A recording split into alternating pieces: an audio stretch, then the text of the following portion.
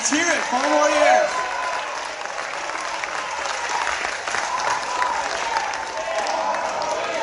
All right. Awesome. That's going to be great. Thank you guys so much. So, of course, the introduction. Thank you so much to my friend Patty. Thank you so much for LEXIT for having me here. I go by the Conservative Latino online. My real name is Anthony Cabasa. I'm a son of a Mexican immigrant mother, proud to be American, proud to be of Hispanic heritage. I think we bring a lot to the table. What do you guys think? Right? We bring some flavors in here. We bring the guacamole to the party, right? There we go. So I wanted to talk to you guys a little bit about, so what I do is I'm an activist. I try to work and I try to network a lot with, believe it or not, Telemundo and Univision. They were actually here earlier, to my surprise, and I think to many of us, right? They actually showed up. And I'm very thankful for that. A lot of people said, oh, let them have it, you know, the fake news and all this stuff. And I was like, no, let's treat them nice. Let's show them that when the Democrats go low, we go high, right? Yeah. I remember that phrase, right? Who was that? Oh, man. Yeah. So, here's a little quote I want to start you guys off with, and I think it's really good. They say if you're not a liberal in your 20s, it means that you have no heart.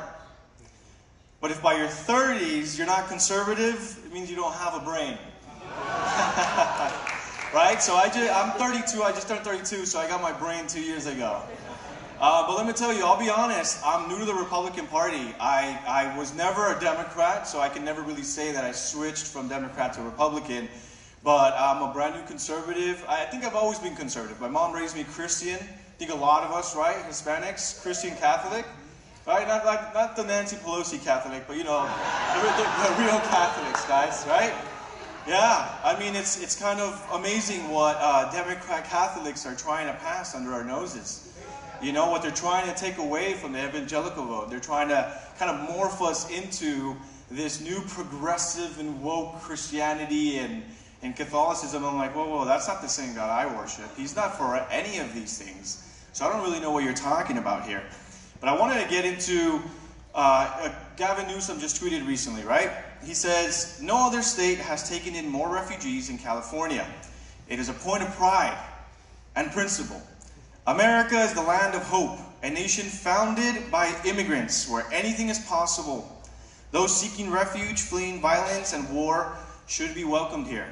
Now that sounds great, right? Yeah, man, let's take in all these refugees and let's help the world and this and that, but what does the state of California look like? Does it look like we're in any shape to be helping anybody?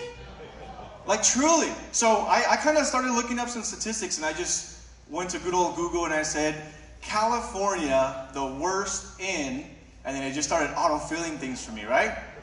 Here are some of the things that we're the worst in. Homelessness, right? They're everywhere now. And it seems like it's just increasing and increasing and increasing. These are veterans, these are our American brothers and sisters, children, living on the streets while Democrats continue to virtue signal to foreign nationals and telling them, come on over, we'll accept you, we'll give you free everything. But what about Americans? What about us? What about the immigrants that came here the right way and we're still struggling? What about us that live paycheck to paycheck? Right? We're still trying to realize our American dream. Now we gotta hand it off to new people? Like, man, that kind of seems crazy, right? It's like you can't give from an empty cup. So why are we making these promises? Homelessness. California lowest performing schools, 110 district schools that require intervention in Los Angeles alone. 110 schools that are in dire need of either funding or some kind of reform. California home to the worst public schools in the nation.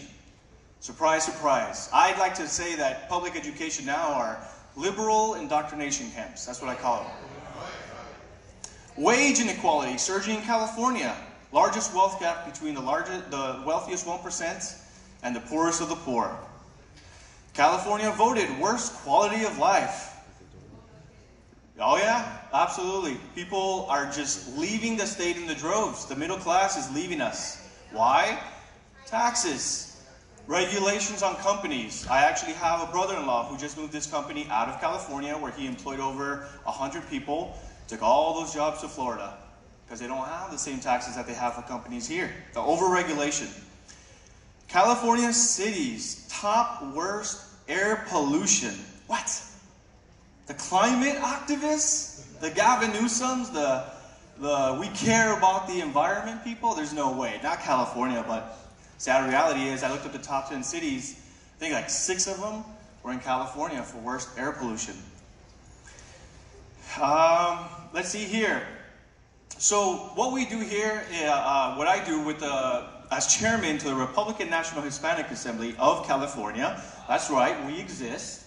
There are Republicans, and we actually have an assembly, and we got little fancy rings that when we join them together, we make a super, what are the Power Rangers, right? When they all get together, we form a robot. No, but all kidding aside, what we've been doing is we've been registering voters.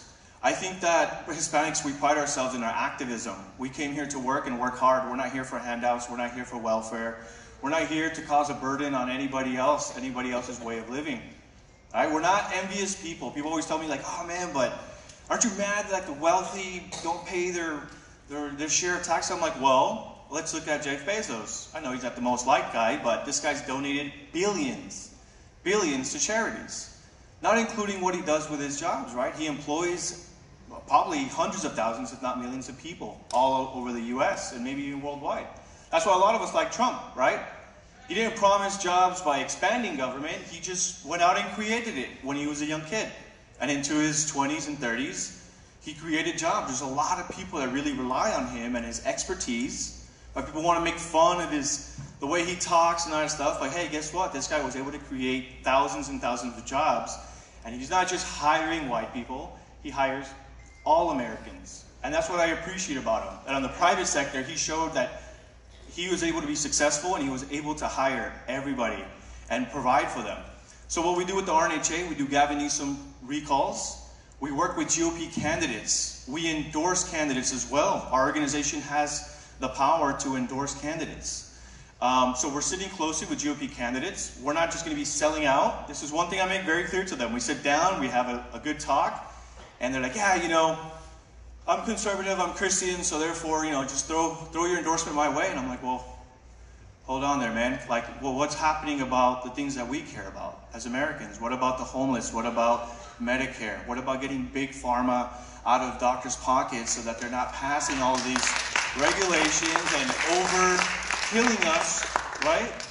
So what's going to really happen? So I sit down and all these things, and I'll be honest, I've walked out on GOP candidates. I'm like, I'm sorry, you're not going to have our support. We are GOP, and we do endorse Republicans, but we're not here to do what a lot of the Democratic Latinos do, which is they have undying loyalty to the Democrats. And they'll never sell out. They'll never be like, they'll never switch. I mean, they are sellouts. They call us the sellouts, right? Los vendidos, that's what they call us.